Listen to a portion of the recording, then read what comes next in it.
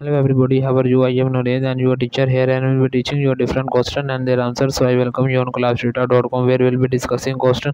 So let's get on the questions. So our today question: a new customers comes into your departments but you are helping on other customers. You should option A focus all your attentions on your current customers. Option B let a new customers wait turn until you have completed your current sales. Option C acknowledge the new customer's presence with eye contact and or a brief comment that you will be right with him. So option D help the customers who looks like he will spend the most money.